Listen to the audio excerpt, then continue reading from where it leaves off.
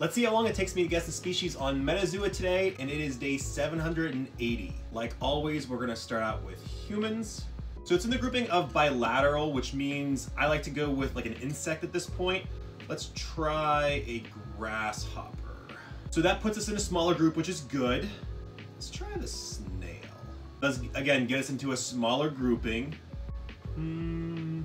Try a mussel.